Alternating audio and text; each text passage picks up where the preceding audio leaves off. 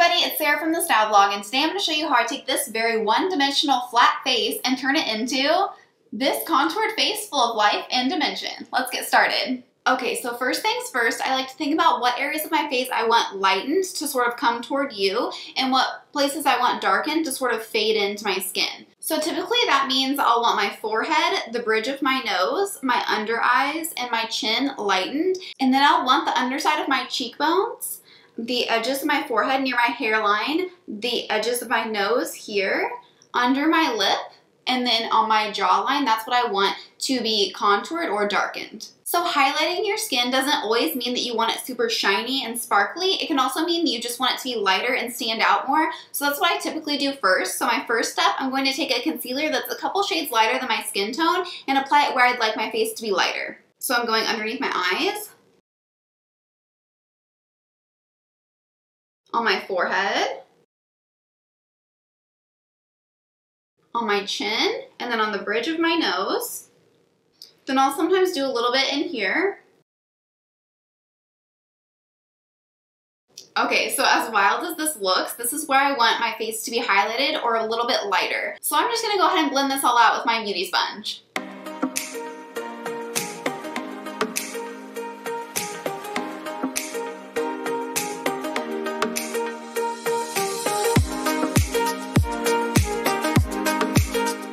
So I hope you can see that made my face look so much more alive and awake. Alright, next up, let's do the contouring and make those areas darker that I mentioned to you earlier. So I really love this Anastasia Fawn color, so that's what I'm going to be using for today. Okay, for my cheekbone contouring, so I like to just feel where my cheekbone is. You can feel with your fingers on your face, and I like to just apply the contour to the bottom portion of my cheekbone here, and I never like to take it past the middle of my eye here. And I only place the brush down on my face over here. I don't place it down here and go up because then you'll get a big splotch right here. So I typically like to just take it here and drag it down, just in little short strokes.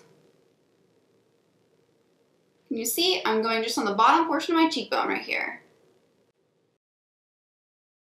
Alright, so looking at me from the front like you're doing right now, you can definitely tell which cheek I've contoured and which one I haven't.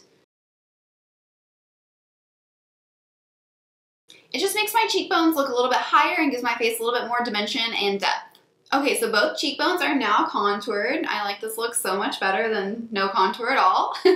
Okay, so now let's move to my forehead. So I'm just going to go around the edges of my forehead down to my temples, kind of like this. That will really help this part of my face stand out and kind of blend back the edges of my face, which is the look I'm going for here.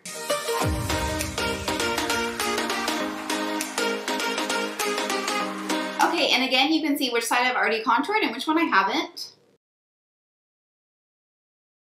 You can see how this is starting to draw all the attention toward my features that I want highlighted, such as my eyes and my lips and my nose, rather than the edges of my face. It's giving me a lot more dimension, which I love. Okay, and next I also like to do the bottom portion of my jawbone right here.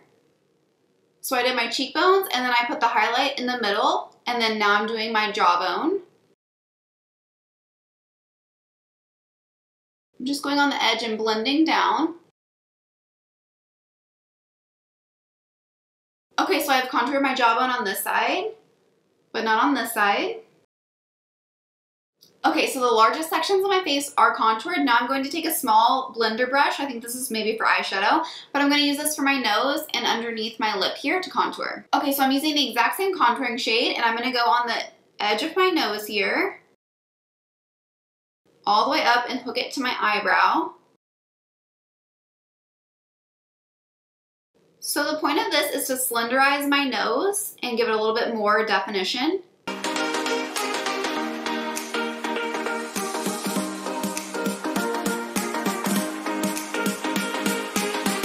Okay, so see how that made my nose look more slender and gave it a little bit more depth? I also apply it on the bottom side here near my nostrils, but I'm very careful to avoid the actual tip because we're going to put highlighter on that at the end. Okay, and then lastly, I'm going to go right underneath my lip right here. And that will just draw a little bit more attention to my lip. Okay, so here is all of my highlighting and contouring finished, except I am going to go in with a shimmery highlighter here in just a minute.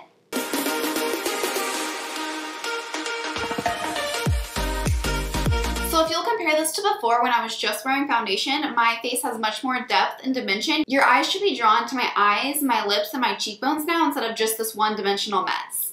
Okay, so next I am going to add a little bit of blush. I'm going to use this medium pink shimmer color. Okay, there's nothing on my brush, so I'm going to show you exactly where I apply this. I'm going to apply this blush directly above my contour, just right here, and then I'll put a highlight on top of that here in a minute.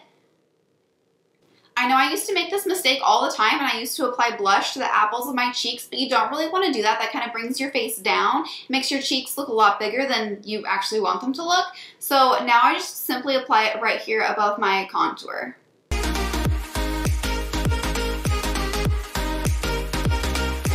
Alright, so I hope you can see that this blush did not bring my cheeks down at all. My cheeks still look very lifted and your eyes are still drawn to the correct parts of my face. So this side has the blush and this side does not. So I guess I would say I wouldn't bring your blush down past the corner of your eye here. You don't want any blush in this middle part of your face. So the blush I used does have a little bit of shimmer in it, so that's why you're seeing a little bit of shine. However, I'm going to go on top of it with the highlighter here in a minute anyway. Alright, and lastly, it's highlighter time. I love highlighter time. It's probably my favorite. I'm going to go in with this slight champagne shimmery highlighter here. And for this shimmery highlighter, I like to think of where the sun would bounce off of my face if I stepped outside right now. So that would typically be the tops of my cheekbones, my brow bone underneath and on top here, the tip of my nose, my chin, and then my cupid's bow right here on my lip. So let's get shimmering. This is my favorite. On this part as well, you don't want to go down any farther than you took your blush. So can you see how this side shimmers and this one doesn't? It does a little bit from the blush, but not as much. So that's basically right where you want to apply this highlighter. Ooh la la. I love highlight, guys. Next I'm going underneath my brow bone as well. And right above. You want to hit the very tip of your nose. That's why we were really careful not to put contour on the very tip of our nose because we want it highlighted. Next, I'm going to take it to the cupid's bow on my lips here.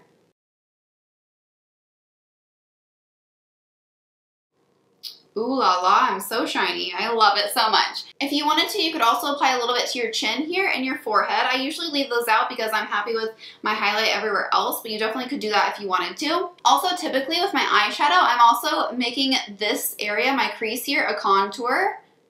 And then I'll use a shimmer shade on my tear duct and my eyelid to kind of highlight that area as well. But I typically use eyeshadow products for that instead of my face contouring products. Now you can really see the areas that I made lighter and darker with our contouring and highlighting. So if I wasn't planning on putting on any eyeshadow, eyeliner, mascara, lipstick, etc., I probably wouldn't have gone with this heavy of a contour and highlight. However, I'm going to go put on those products now and come back so you can see my full face all put together.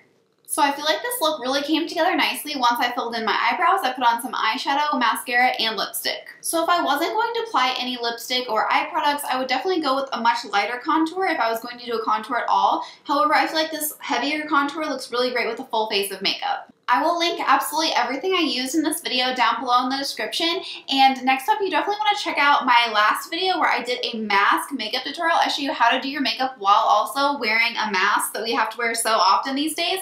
So I'm going to link that for you right up here. Make sure you check it out, and I can't wait to see you there. Bye, guys.